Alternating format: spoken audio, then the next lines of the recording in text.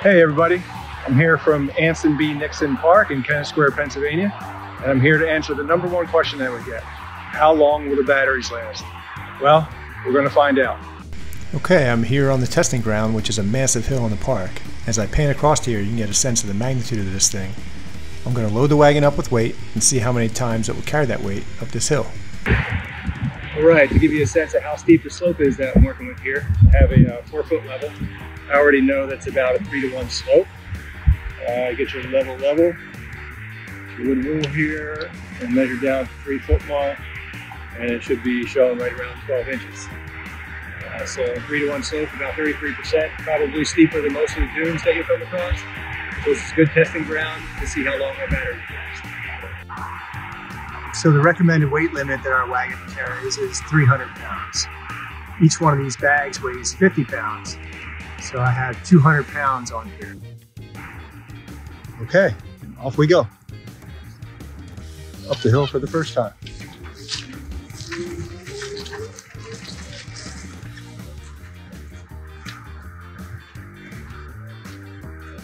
All right, so the wagon is powering itself up the hill. With 200 pounds. It is a pretty steep hill here. Almost to the top.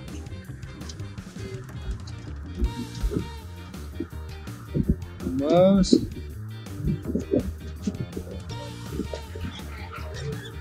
All right. One run down. Hopefully many more to go.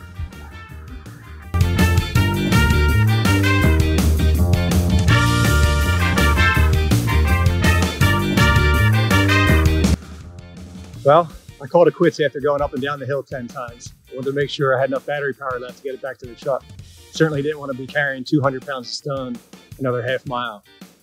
But it was a pretty successful test. I'm confident to say that the wagon has enough power to conquer anyone's trip to the beach. We just recommend that you charge it after every use, and you should be set. All right, now that the test is done, I wanted to summarize the results and provide you a little bit more information on the batteries. I didn't have any problems making it back to the truck, which was about 1,600 feet away from the test hill, which is right here. I'm going to pull up the exercise app that I used, and you can see that the total distance traveled during the test was about 1.38 miles. On the right-hand side here, I blew up the area of the test. Each one of these points on the right indicates when I got to the top of the hill and turned around, so you can see that I made it up to the top of the hill 10 times. When I got home, it only took 2.5 hours to fully charge the batteries. 4 hours is actually the longest time I've had to charge the battery so far, so that tells me there's still plenty of juice left in it. We do get a lot of questions on how to charge the batteries, so we created a GIF on our Facebook page to show you the process. It's pretty straightforward. You basically just plug the 3-prong connector into the control panel on the front, and then wait until the indicator light on the charging block turns green.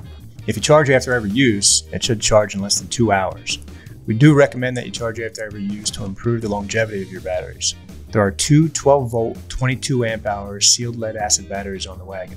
Sealed lead acid batteries are great because they present a low fire risk and they are not considered a hazardous material when shipping. Plus, they are readily available, low cost, and easy to replace. This website shows that you can buy one battery for $40, so you can basically replace both batteries for about $100, including shipping. These batteries should last about 5 years if you keep them charged properly. Well, that concludes this video. I will be doing some additional testing this spring a little closer to home to see how much distance I can get out of one charge. So stay tuned, subscribe to our YouTube page, and follow us on Facebook. Thanks, I'll see you later.